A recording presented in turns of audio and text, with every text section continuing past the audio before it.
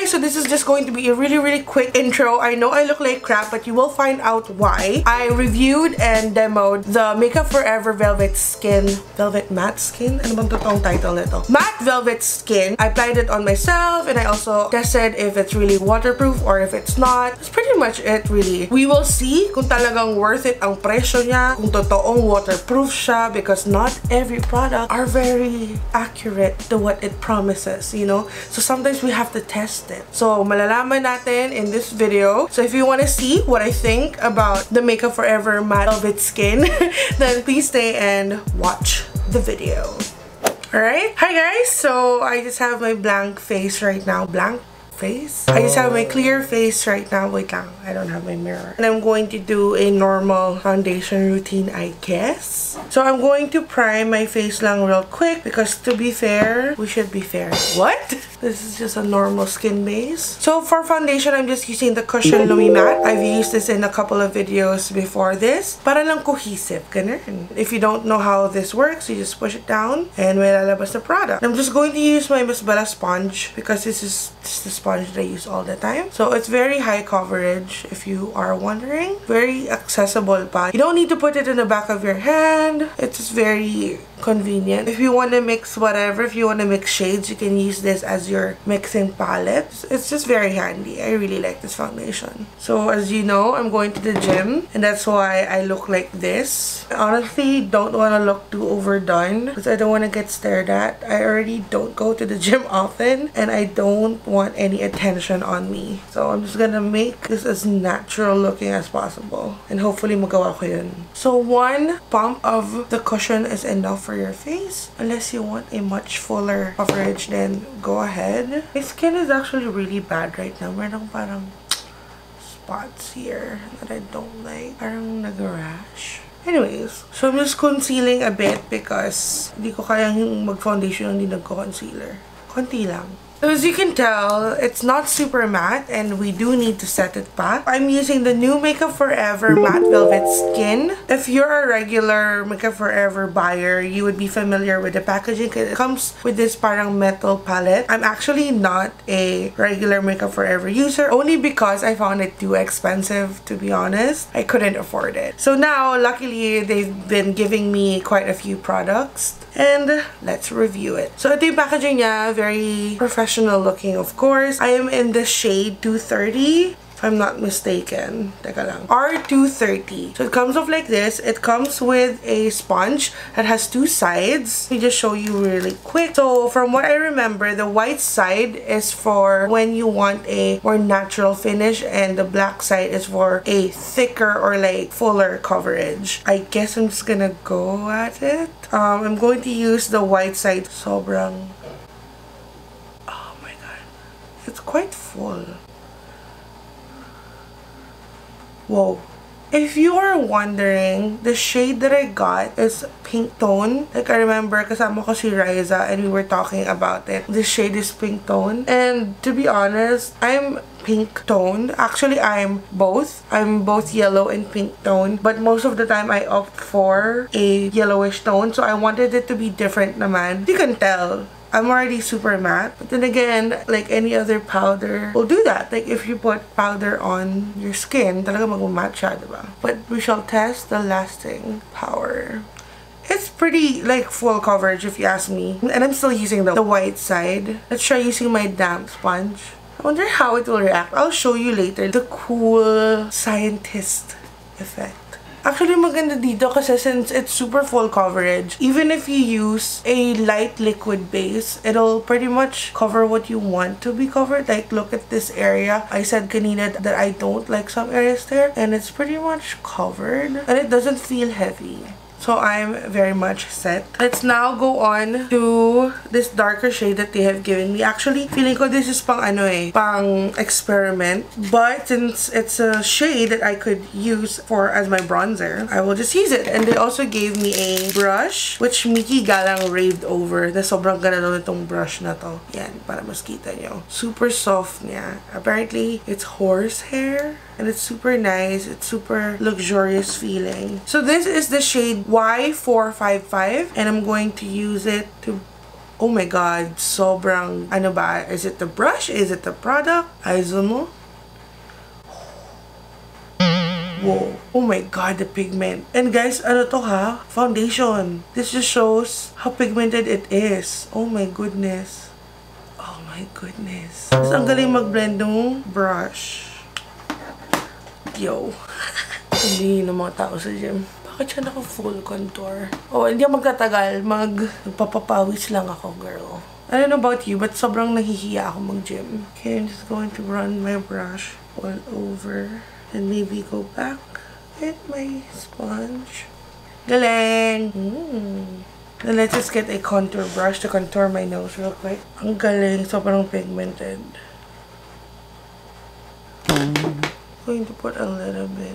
Alright, so I'm just gonna try to make myself look a bit more human. Like put more color and brows and whatever. So I'll be right back. Okay, so this is my face. A little bit of brows, a little bit of mascara, a little bit of lipstick, a little bit of blush. Para naman di ako masyadong mukhang deads. Di pa ako dyan. So now we are going to test this makeup. They also gave me this lipstick.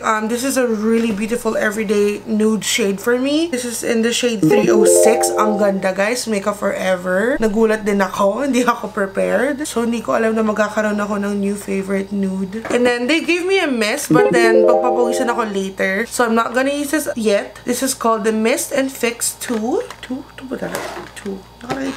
So, para tong, facial, ooh, full size, love it. So, yeah, hindi muna ako mag-mist. Actually, nafe-feel ko na nga na medyo naiinitan na ako because yung aircon ko bandang dun lang. So, before I go to the gym, meron tayo ditong pa-experiment dun sa kasama nilang box. Actually, yung PR box nila, it looks like a graduation cap, which is super cute. Tapos, meron parang experiment kami na ginawa. Meron ditong test tube, and then, mag-scrape tayo ng foundation, and then, maglalagay din tayo ng water on the test tube. We will put the foundation in there and then we will mix it and then I will show you what it's gonna look like. Wait, kuha lang ako ng spatula. Where is it? Okay guys, wala akong nahanap na spatula. I'm just gonna use the end of my little brush right here. Ang sakit man sa pakiramdam. But I will scrape a part of this. Ito na lang, si contour na lang para, I don't know, parang feeling ko kasi it's less painful. So we will scrape. I'm cringing.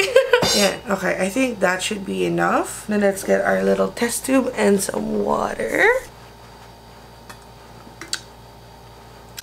So we'll put some water on test tube. Oh my god. Okay. So yeah, here we go. Water. And then we will put the scraped, oh my god, paano ba to? Powder inside. Right there. Ayan, kita niyo sa loob ha. Powder is inside. And then we will get our stick and mix it.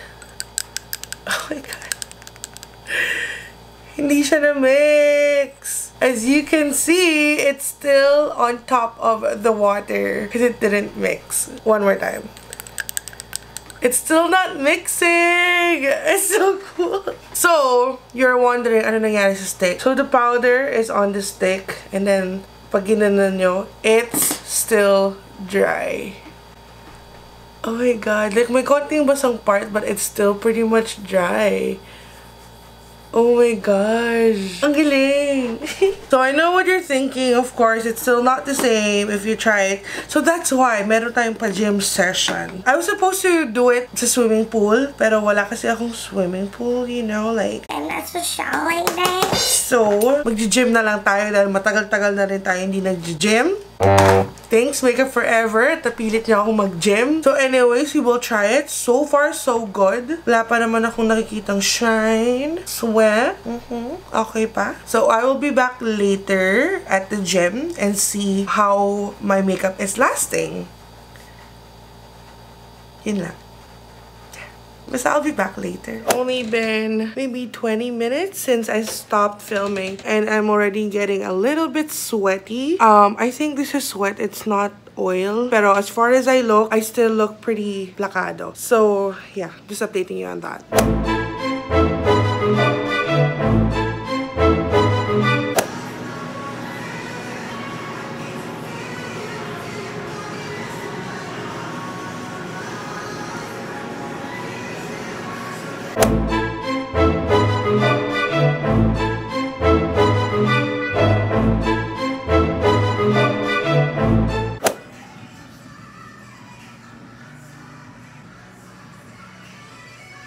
Okay, I'm back from the gym and this is my face. Honestly, it's pretty great. I've had so much worse and I've only been sweating for like 5 minutes and it's so much worse than this. And it held up pretty well. I'm still sweating because I literally just got home. Oh my god. I'm so happy with this foundation. I have like a little bit of spots here kasi may parts na kinalmot ko yung nose ko. But other than that, it held on pretty. My contour's still there. I still look pretty fresh. Parang mukha lang ako nag-mist. What is happening? Oh my god, guys. If you are super sweaty like I am, then definitely get your own Makeup Forever Velvet Matte powder. Teka, let me open it again. Oh yeah. So it's very nice, very compact. It looks very professional. There's a lot in one pan. They have 15 shades. You have a really nice sponge. Very, parang, actually yung white part is parang, kala mo may fur? Parang may fur ng slight.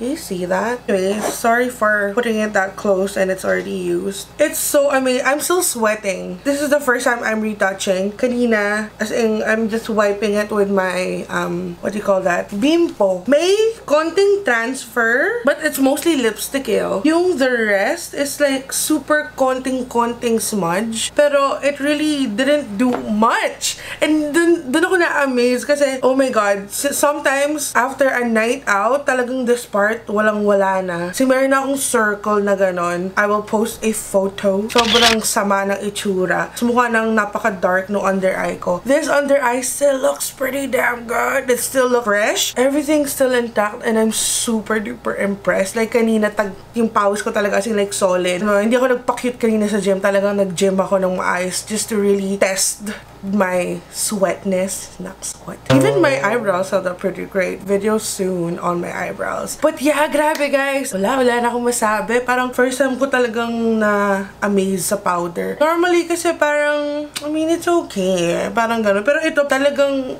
yun pa rin eh. Yan ang itsura niya since kanina eh. So, wala lang. First time ko na-amaze ang bongga. And I'm not just saying that because I've never really worked with Makeup Forever before. So this is like really my honest opinion. This is not even a paid like video. I just really wanted to review their products. I'm so amazed. So guys, bili-bili na. Alam na guys. I'm actually gonna buy more of these. I'm definitely gonna try their water blend foundation. Kasi yun daw talaga is yung talagang pinaka like waterproof nilang foundation as told by Mickey Galang. And I really trust Mickey Galang when it comes to like plakadong foundation because never ko pa nakitang hindi plakado yung baklang yun. Nako girl, like she never looks lasting even if she is. Sobrang basta, lagi siyang maganda, yun na lang. So that is it. I don't think I have anything else to say. Kikay of the day is right here. Congratulations. I love you so much. If you want to be the next video shout out, just comment down below #Kikay of the day. If you want to see more of my videos, please don't forget to click the post notification button. If you like this video, please like, comment, and subscribe. Please. I will post the link of Makeup Forever Philippines down in the description box in case you want to check all of their other products. I can't wait to actually explore more because I've never really tried their other foundations, not even their HD foundation, which is so weird because everybody loves that and I haven't even tried it. Like not even, never ko pa siya nahiram. Kahit hiram man lang. Kasi never ko pa siya talaga ever na-try. So I will try to check them more out and then tell me if you actually like these kinds of reviews on my channel because I'm still trying to test out what you guys want from me. If you guys want tutorials, if you guys want reviews, if you want fashion, blah blah blah blah blah. Comment down below what you really think because I really feed off of what you tell me. So thank you. Yun lang. So I'm sweating and I can't wait to shower. So that is it. I have nothing else to say and with all that said, I want you guys to never forget that you are beautiful. Bye. God bless. Pew, pew. It's gonna be a thing now. Bye.